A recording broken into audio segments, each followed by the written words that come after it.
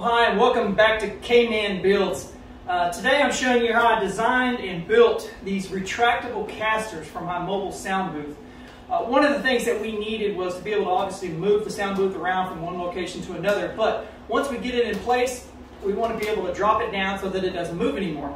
Also, when we're traveling in the trailer, we want it to sit on the floor. So I designed these casters so that they automatically pop into place once you pick it back up.